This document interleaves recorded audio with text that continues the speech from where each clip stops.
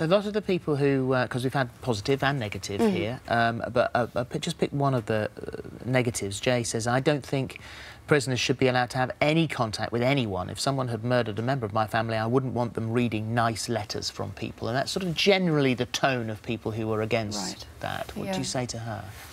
Well, I can totally understand why people have those views, of course, you know, but he's still a person.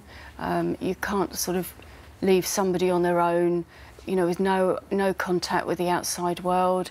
Everybody needs somebody. They can't, you know, you can't. So he doesn't have lonely. family. He doesn't have anyone that he can write to. He has one sister, but nobody else. Yeah, she sends him stamps to be able to send my letters.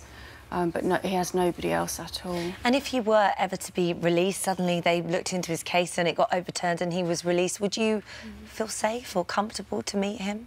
Yeah, of course. Yeah, I'd gladly meet him, yeah. I mean, you are, until that day happens, you are going to go and see him in...